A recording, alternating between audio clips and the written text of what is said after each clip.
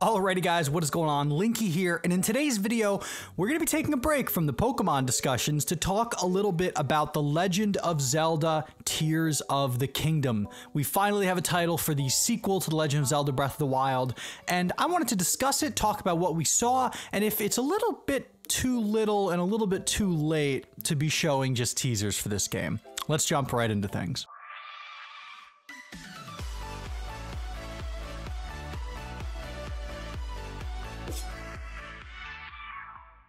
Not only did we get another teaser trailer for the sequel to The Legend of Zelda Breath of the Wild, but we got a title and a release date. It feels so good to be able to say that. Legend of Zelda Tears of the Kingdom is going to be coming out in May of 2023. As long as it doesn't get delayed again, we will see. I have not done a ton of Zelda content on this channel. I did do a couple live reactions to a previous Tears of the Kingdom trailer back when we didn't have a title for it. That was over a year ago. We've gotten 3, I believe, trailers for Legend of Zelda's Breath of the Wild sequel, Tears of the Kingdom. All of them have been very short. All of them have showed limited gameplay, but what we can see is that they have taken the open world of Hyrule from Breath of the Wild and have completely turned it on its head by putting everything into the air, apparently. Everything we see from this sequel looks incredible. It started out apparently as DLC for Breath of the Wild, and the team just had so many ideas that they had to make a sequel. It's running off the same engine, and that presents a lot of interesting questions. It's been 6 years since Breath of the Wild came out, and we're only now getting proper titling and release dates for a sequel that's built on the same engine. One of the reasons Breath of the Wild took so long to come out in the first place was because they were building this brand new open world, building up all the assets, building out the world. Originally, the game was scheduled to be a Wii U launch, and it eventually got split and came out same day on the Switch and the Wii U. It was a very weird cycle, and this cycle beats it because it's been a strange lead up to this game's launch. We've only gotten teasers up to this point. Everything we've seen in the teasers shows that they are expanding upon the world of Breath of the Wild in a lot of really interesting ways, adding new runes that seem to allow Link to travel upwards into the sky, adding new travel mechanics such as the giant bird that is very reminiscent of the Green Goblin's hoverboard in the Sam Raimi Spider-Man movies. We saw that in the most recent trailer. We've gotten a lot of hints that the Zonai, the ancient people hinted at across Hyrule in Breath of the Wild through runes and hieroglyphs, are going to be more of a focus in this game.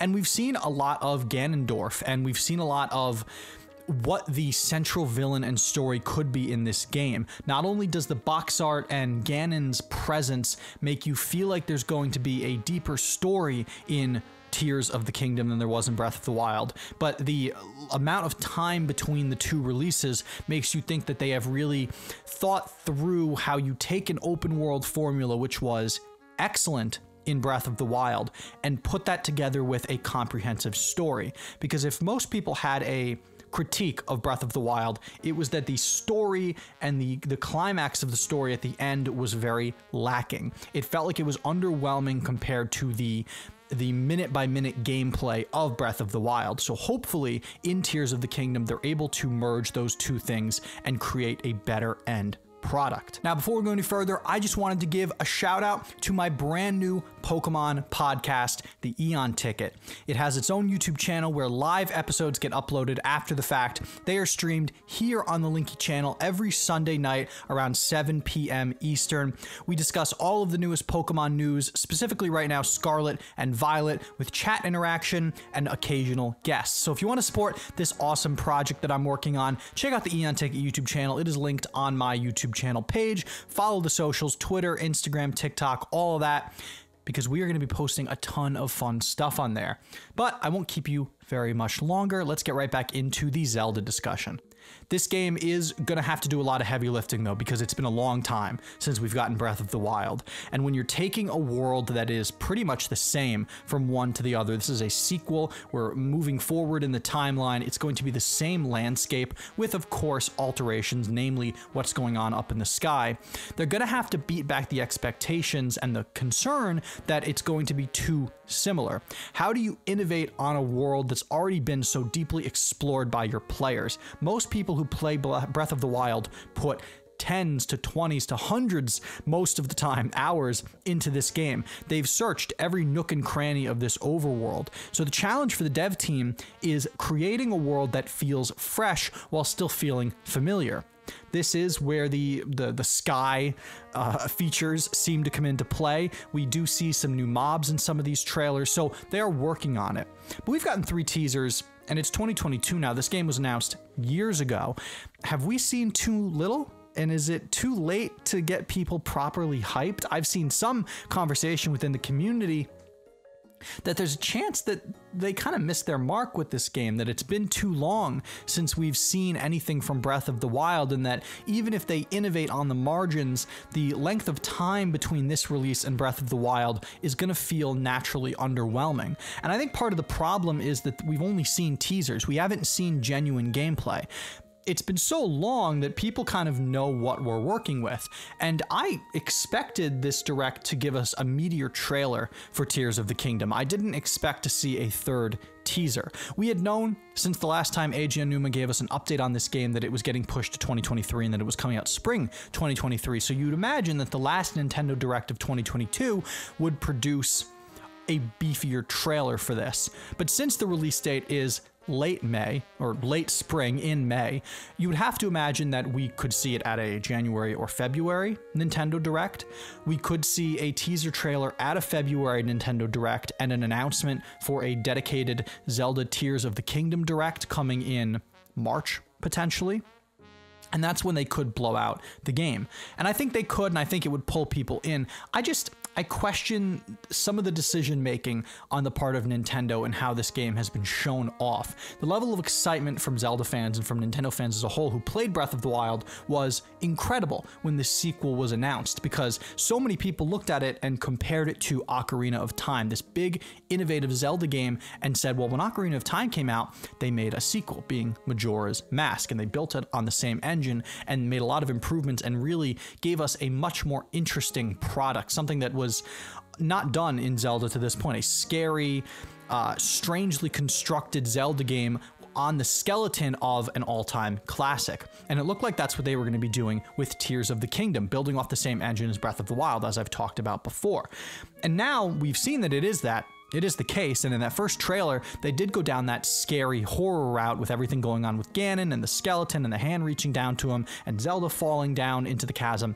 They were really hitting on those notes, and since then, it's been not a ton. They have time, of course, to reconcile these issues. They have plenty of time to show us a big blowout trailer, letting us know all of the different new features. We've seen some with the time runes and other things that seem to be new to Link's arsenal. We have questions abound in terms of the mechanical flying machines, what all the runes mean, how it connects to the Zonai. So they've done a good what's going on with Ganondorf. So they've done a good job of setting up questions for us and setting up things that could potentially have payoff with brand new mechanics and brand new features. I just wish they would show us a little bit more of them soon. I know that Zelda games are funny. The release cycles are often long, they're often convoluted, we often don't know why certain things are taking as long as they are, but they usually produce really, really compelling titles. They usually produce standout games. And with Breath of the Wild being the major success that it was, most people have been more than willing to give the Zelda team as much time as they could possibly need to work on this title, because Breath of the Wild was a masterpiece. It is my second favorite game of all time, only to Mario Galaxy. It is a masterpiece. We're going to see what the next couple months give us for Tears of the Kingdom. We're going to see what the Zelda community decides to figure out with all of the different teases we've gotten in these trailers, from the hieroglyphs and the caves, and what these different mobs are going to bring, and what the story could be with the 2 serpent dragon looking things, as I hit my microphone, on the box art. There's a lot to speculate about, and people are already speculating on most of it. I think we need to see a bigger trailer. I think this was a bit of a misdirection on the part of Nintendo, only showing us another teaser, but I am happy to see a title and a release date. I am happy to see that we actually have something in view now, something we can actively look forward to that isn't just a very vague year window. But what do you guys think? If you're Zelda fans, if you're Breath of the Wild fans, are you excited about Tears of the Kingdom? Are you excited about what we saw in yesterday's Nintendo Direct? Or do you think we should have gotten more? Let me know down in the comments section below. And if you want to see more Zelda Tears of the Kingdom videos in the future, please let me know, because this is something very different for the channel. This is not common to what I usually upload. So if you enjoy it and you want to see more, please try to leave a like and let me know down in the comments section. But that's been the video. I will talk to you guys later this week with more Pokemon. Check out the Eon Ticket as well, my new Pokemon podcast, linked on the channel page. The first episode has already been uploaded, so you can go check that out right there. I've been Linky, and we'll see you all in the next video. Peace out.